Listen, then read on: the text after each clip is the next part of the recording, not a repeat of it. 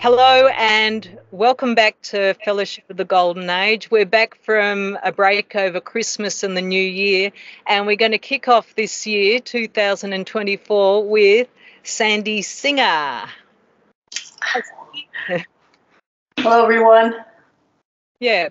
So if you've done conferences on webinars or before, you would have heard a woman leading the invocations, and Sandy's that woman. That's me. Yeah. And you attend a few conferences, don't you? Like you attend quite a lot of them, right? Yeah, if I can, I will. Good on you. All right, let's dive in. So we'll open up with, because this series is focusing on separate selves, I'd like it if you could give your description of how you would describe a separate self. Well, since that concept came to me in 2012, that's 11 years now, I actually realized that I was aware of it before then, but not in that term as a separate self. We all are familiar with the ego, and that we'll say somebody, oh, that's their ego talking, or, whatever. We have that sense.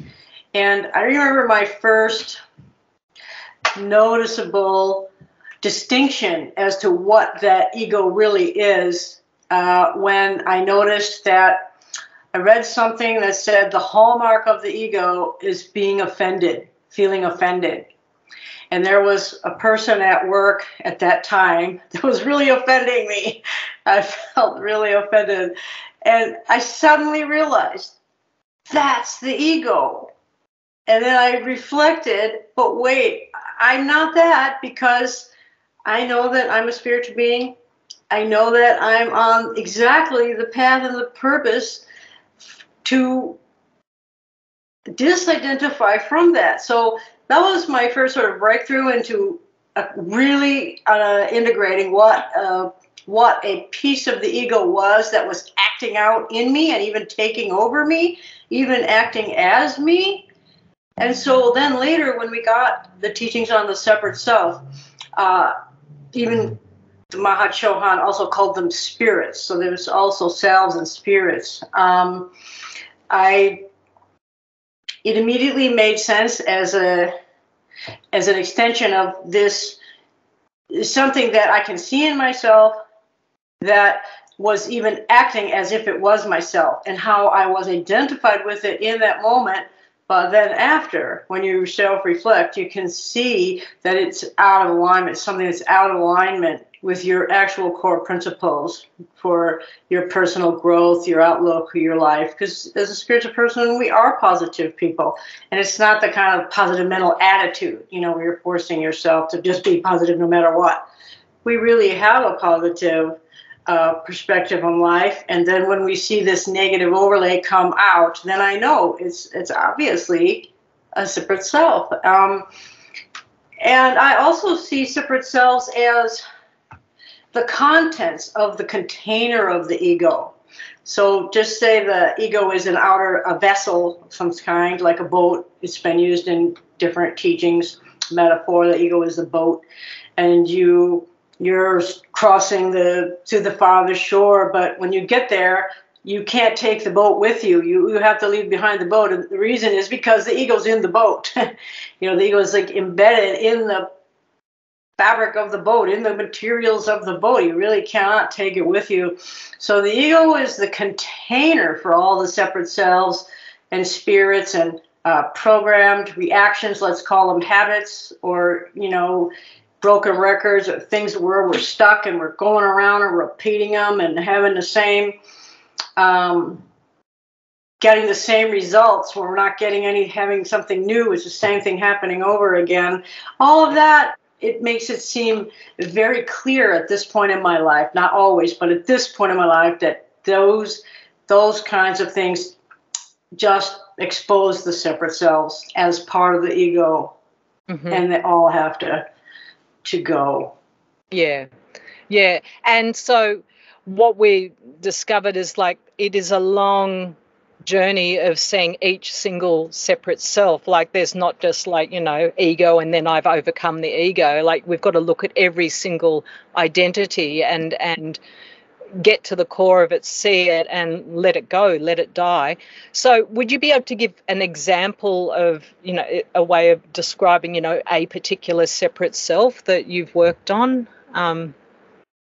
Well, I experience selves as some as individual selves, but also as groups, a group of men, male selves, a group of female selves, or even a family, like a father and a mother and several children. So I have experienced a multitude of types of self. It's really almost never just one. And, it always seems to be related to a house or a past life where I lived before, or who I knew at the time, or who was my family member at the time. I'm in my dreams. I'm going back to places that I lived, and because there was attachments, because there was unresolved psychology, there was imbalanced relationships, whether it was the father and the mother, or between siblings, or if it's my own household, wife and husband, and then our children. So these are all things that come up for me in a multitude of ways, with kind of playing out like little dramas. And I know that they're also selves, because a lot of times myself and this group of selves or beings were actually going to the theater. It's so funny, but we're actually like walking in the door of a theater, or we're going to a theater, or we're going to see the movie. And this is all these signs that it was in the theater of the mind, that, the Plato's metaphors about the mind. And so it makes it very easy for me to, I'm going to the movie again, and then with my own dad, my dad and myself and another person, walking to see a play, walking down the street together to go to see a play. And so I even know that I'm working to resolve things with other people that I'm not really physically in contact with now, but that we're still part of my life at this time. So for me, it plays out a lot of different ways. Okay. Yeah, that's interesting, because I do see them in groups also, but I tend to, the idea that there's a whole family or a group interacting with one another, like that sort of makes sense, because I also often find if one comes up, like, then there's a bit of a, what's the word, like the wall comes tumbling down, like, there's one after the other, and I can't sort of look at one without dealing with other ones at the same time. There's a bit of an avalanche. Well, and in fact, what ends up having to happen is I have to kick these people out of my house, my temple, my mind, my emotional body, my mental body, my identity body, because they're attachments to something unresolved. And it's like a discarnate spirit, like we know about, graveyards being haunted, that people don't let go of their body. There's truly is. These are discarnates. They're discarnate, and they can't remain. So a lot of times I have the experience of having to overcome sympathy for them. Like, because I created them, I should love them and nurture them, and I should allow them to stay, and I should feed them and take care of them. This is what they expect. And then when they get exposed, they try to pull this game on me. And then I really have to kick them out and be kind of ruthless, really. It's like people, they would be presented to me as the most down on their luck family, like a father and mother and ragged children and dirty and all this, we need food and we have nowhere else to go and all these crying things. But honestly, you have to say, you're out. Because they're not real. Like they're actually not real. They're not living. They don't have love in them or anything like that. Like they're unrealities. So it's like, giving reality to, I don't know, like a Tamagotchi watch, something that's on a computer screen that doesn't have, an animated thing that doesn't have any inherent life in it. Until we recognize that these selves are not real, like they're just. And there was a group of like 6 men, and they all looked like clones. They all looked alike, like they were literally like clones. And like one of them was the spokesperson, and he was like, oh, he was all worried like this. Oh, I'm gonna die today, and and then he fell down on the floor, and they all died. But so it's, for me, I'm just pointing out that it's not necessarily one at a time. It's things that are similar can go in groups. So that hopefully we get to the bottom of it. And speaking of getting to the bottom of it, that metaphor has come to me like I'll have a vision of like a junkyard of cars, at the bottom of a lake where it's like muck and just the bottom of the lake bed, like the lake has been drained and there's all these dead cars on the bottom, Yeah. To me, that's like shells of past lives, because a vehicle is a body, like and I thought, oh, great. I'm getting to the bottom of at least a whole group of them like that, like over a category, let's just say. Mm-hmm. So, there's so many ways all this unfolds, but I was so grateful to see that, because I knew then that I was cleaning something out.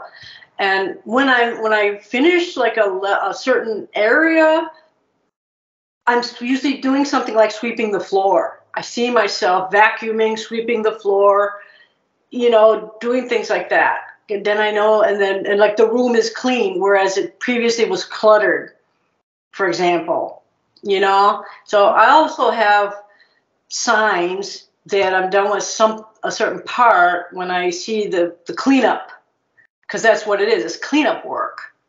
Yeah. And when I literally see a room I'm cleaning out a room. Remember, my father's house has many mansions like that. So it's just one of many, but still, okay, great. Another one is cleaned out. Wonderful. Yeah. Yeah. All right. Well, so can we move on now? And I'd love to hear about your journey in this lifetime, like your personal journey on Earth and the spiritual journey that's brought you to now. So share away, please, Sandy. Tell us about you. Well, I'm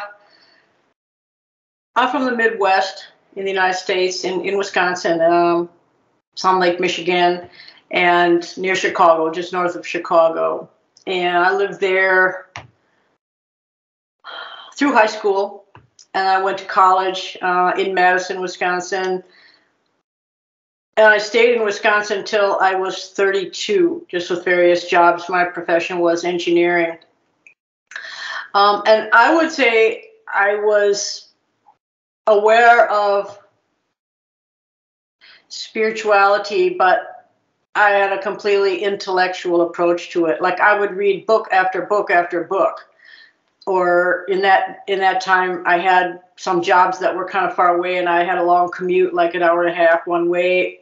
And I had all kinds of, this was cassette tape days. I had all kinds of self-help books on tapes, everything. And I was taking all this in.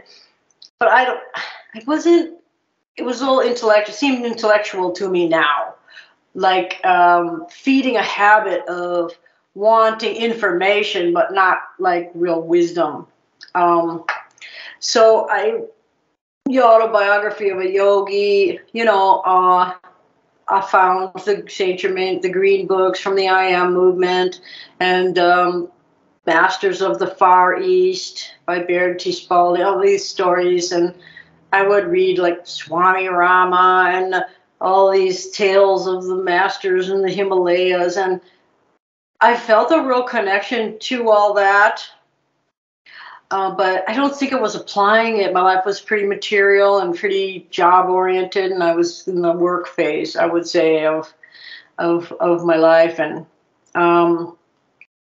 But I will go back to when I was 12. I had a very definite vision of Jesus, experiential dream, experienced vision of Jesus.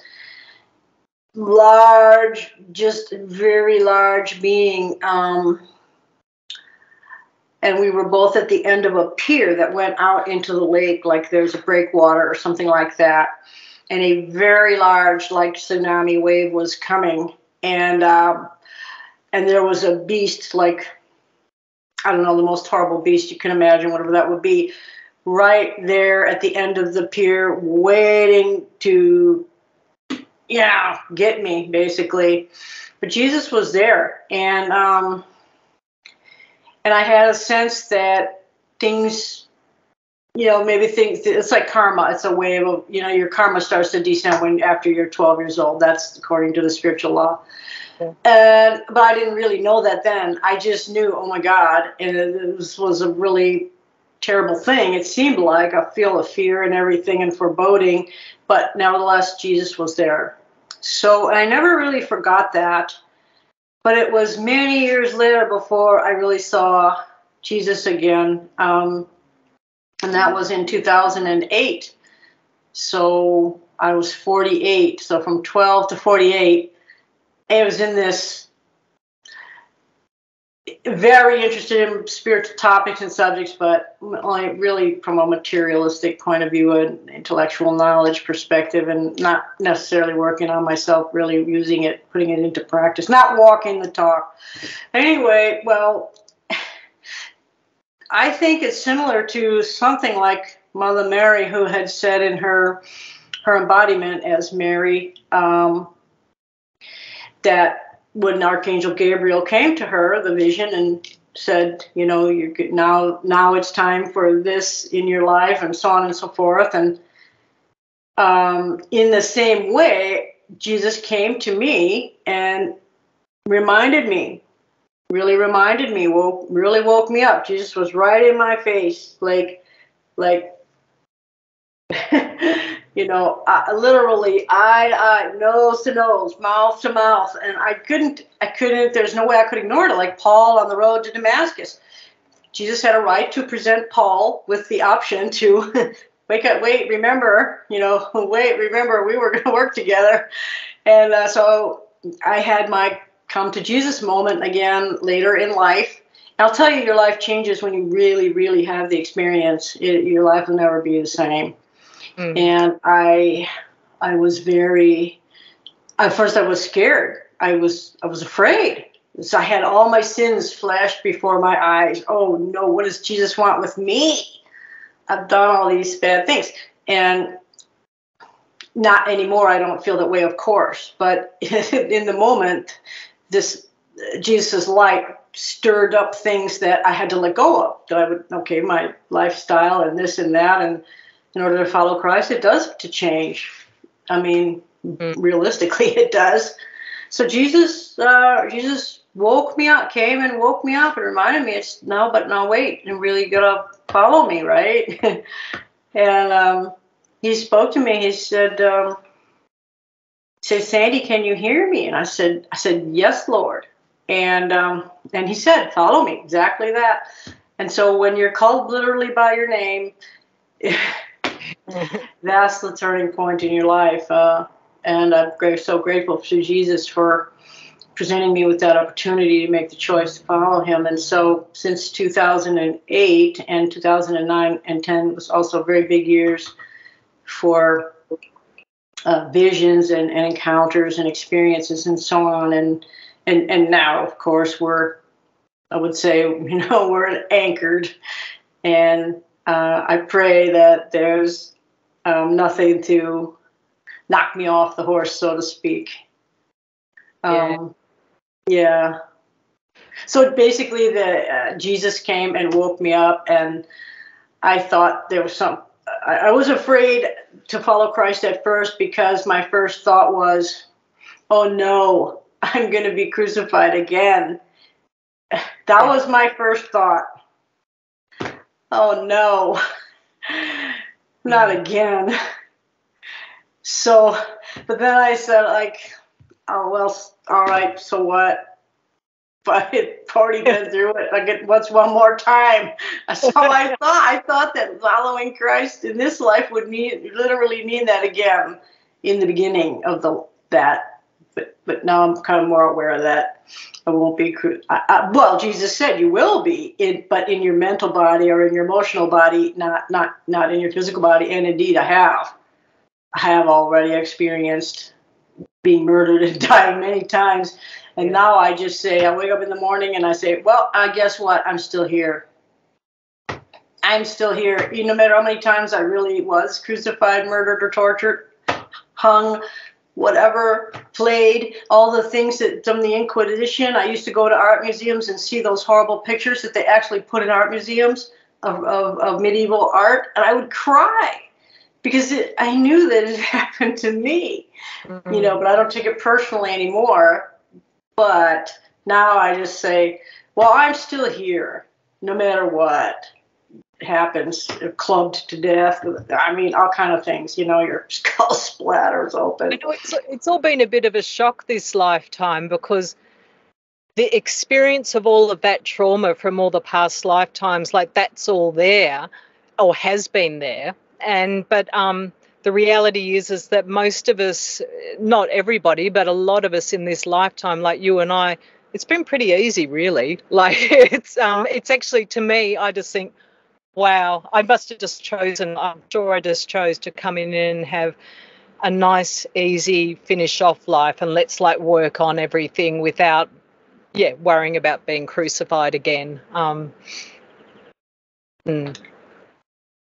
Well, yes. So now I know that I am working. I in our next to last or last embodiment, which I believe that's where I'm at. The masters say that everything has to come out, and you will re-experience everything and continue to move beyond all of that. So I think for me, it's not an easy life. I'm having a very intense life, but it's not happening to me physically. That's all. Yeah, I think that's what I mean. There's that threat of of death or torture. It's not here for me in this lifetime. But all the trauma and all the psychology that came with that was a reaction to that. That's what I've had to deal with. So it has been traumatic in that way, dealing with the trauma. So when did you find the teachings that have been coming through, Kim? When and how has your path sort of gone since then? Well, it was pretty much simultaneous with Jesus appearing to me in that 2007 and 8 time frame. It was also, and now I want you to find, our living revelations and so on. And that's when I found it, because Jesus directed me to find it. So I found it. And that's what the masters say, that in general, persons are directed to find the group that they're meant to be in. So I would say Jesus directed me to find it. And it was in that same time frame of waking up, which to me was crucial, because when I look back, we had a 4-year vigil. Remember, 2012 was literally a spiritual cycle, in addition to it being whatever it was, in the outer millennium and all that, or 2012. It really was the end of a spiritual cycle. But before that, the last 4 years was a spiritual vigil, and I needed to participate, or I had a part of my divine plan was to wake up and participate in this vigil that was starting 4 years before the end of the cycle. So I literally feel like I just got in under the wire. Yeah. Hey, I just want to say thank you, because I was still in a lot of trauma at that point, and I always look back, because I felt like I was saved around 2012, where it all came to an end, but I just always had this sense that someone was helping me, I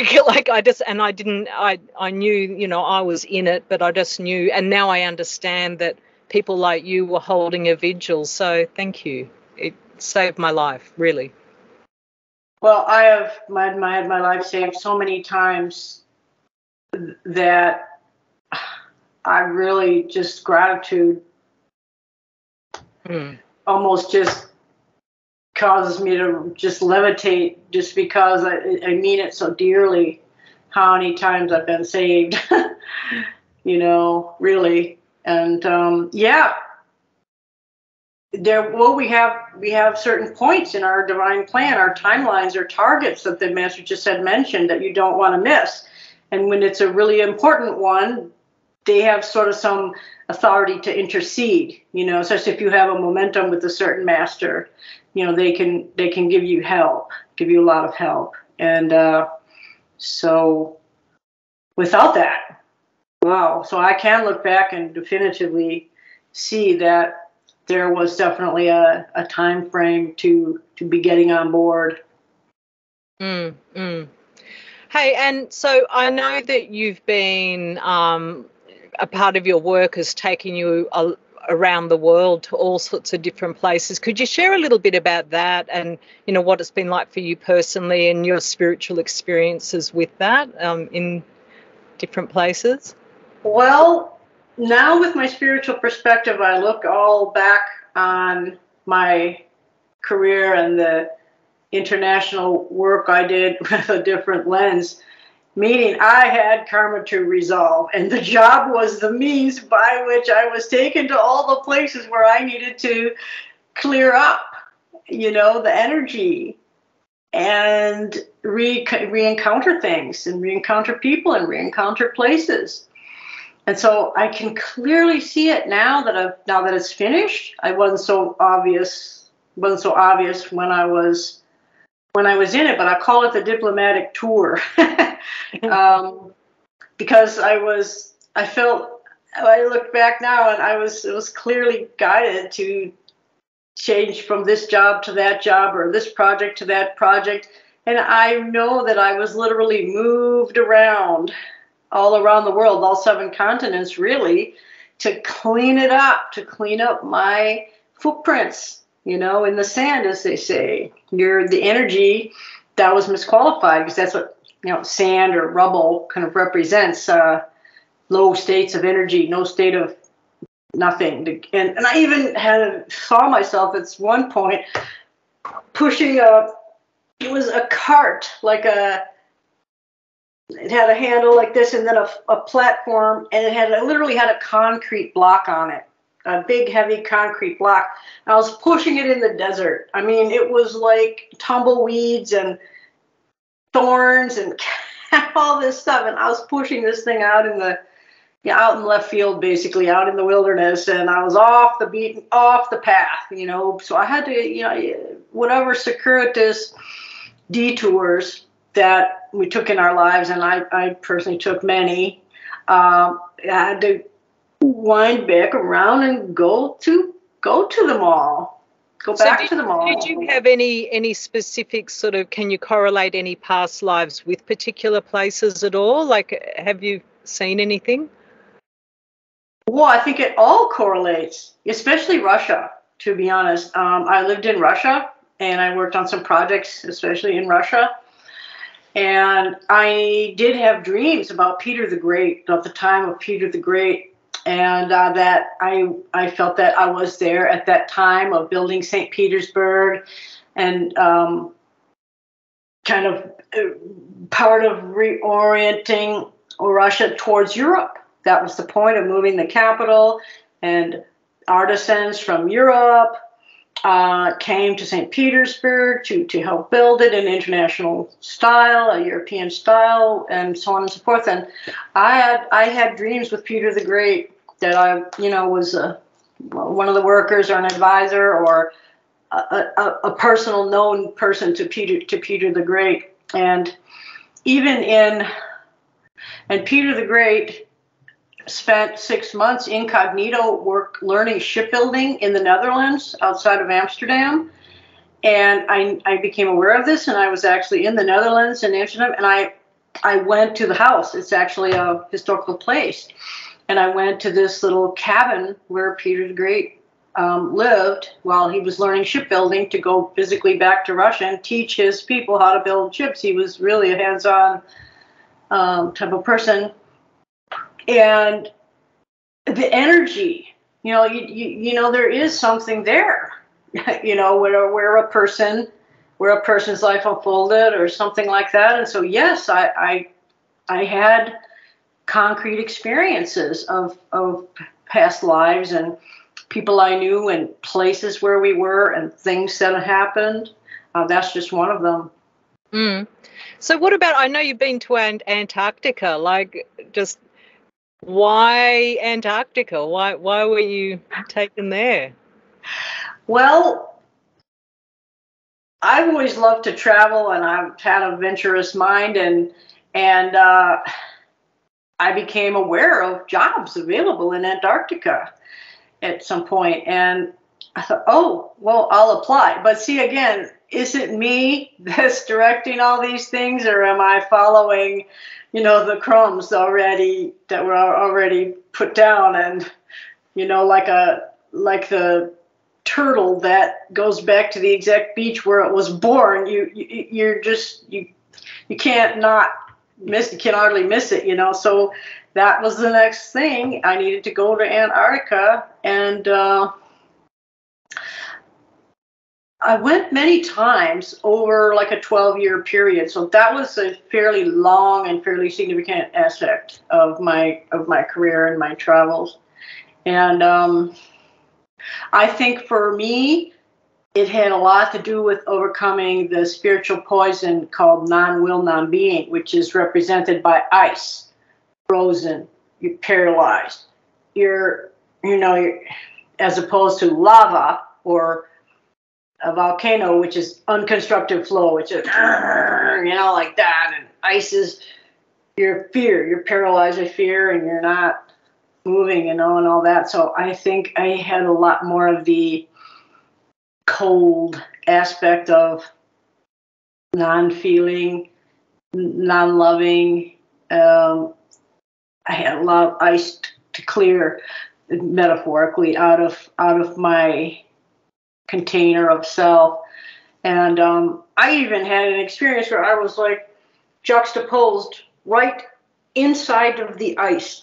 And I was literally inside the ice, and I was looking around inside the ice, and I was like, oh, this is like Swiss cheese. I mean, there was underneath the surface, which makes it look like it's really kind of solid. It wasn't. It was all like cavernous underneath there and in there. And so I had experience of myself, like my bed was on an iceberg, meaning like if you make, like that's where I fell asleep. If I see things like beds and sleeping, it means sleeping. You're not awake. You're really like your eyes are closed.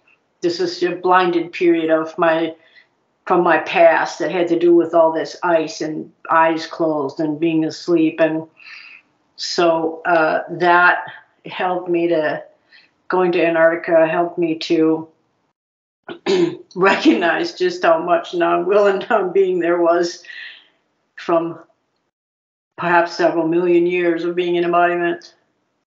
Yeah.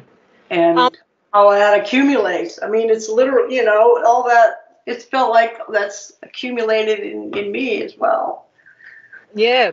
And so I know that a part of, I guess, we go through this process of seeing where the trauma is and letting it go and dealing with it. But then also it's like we sort of replace it with a forward movement energy. And I know that you've gone into study art and you've produced all of these amazing artworks that were based around Antarctica. So could you share a bit about, what you've been doing with your creative path and, what ideas you have in your manifestation bubble? Well, I always dreamed of being a painter, wanting to be a painter. I've always gone to art museums. I'm very well self-studied in terms of art history and artists and paintings, and fairly knowledgeable. But I never imagined myself. Well, I imagined myself painting, but it was one of these things where I had a block to actually starting or doing it, actually physically doing it. Until finally I broke through that, and because I thought, oh, it's too late now. All these excuses and even lies about my potential was I missed that. I didn't do it when I was younger. Now I don't know how to do it. Anyway, or I can't get into school because I have no portfolio and all kinds of things. And it all turned out to not be true. And anyhow, so I did feel like I was time to paint a life memoir. I wanted to have a life memoir or leave a record on Earth, but I didn't have I needed to develop the skills to produce an illustrated memoir. Like you look at a nice book and that's illustrated, it's a nicer book, it's more interesting. And so I wanted to self-illustrate, so I did go back to art school, and I wanted to make a memoir of all 7 continents, and so Antarctica just came first in the series because I did spend a lot of time there, and it's interesting. And for as far as launching my art career, if I say I have a portfolio of Antarctic landscapes, it's just a curiosity. People are more interested in than say if I said I had landscapes of California. Well, there's millions of those, right? Not to knock anyone who does that, but it was a way to enter the art world with something unique and something different, and it's easy to talk about. So I decided to start with Antarctica, and right when I graduated with my master's in fine art, I didn't ask him or anything. He just started to ask me for if I had any paintings that could be for the book covers. And so, the last several years, that's how my paintings have ended up on the covers of the books. But I am going to be making new content now since I'm moving on from Antarctica. Is it the one about elitism or something like this, an Antarctica picture painting of yours? Yeah. There's one painting that's split into 3 books. So if you look at the cover of 3 books, you see the whole painting. It's called a triptych. Trip means 3. It's a painting divided like an altarpiece is like 3 pieces. It's kind of like that. I took one painting and split it into 3, and there's part A, B, and C for those 3 books. Elitism, dictatorships, and fanaticism. Yeah. And the women's liberation, is that you too? Yeah, but now that was more of an inspiration from my mind. It's called Forerunners because we're Mother Mary's forerunners. And so it's a picture of, I used to run in marathon races. I wasn't a real runner. I just did it for fitness. I was never competitive or anything. It's kind of slow, but anyway, I just had this vision of, thousands of runners, right? But we're all blue. The bodies are all blue just to signify the will of God. And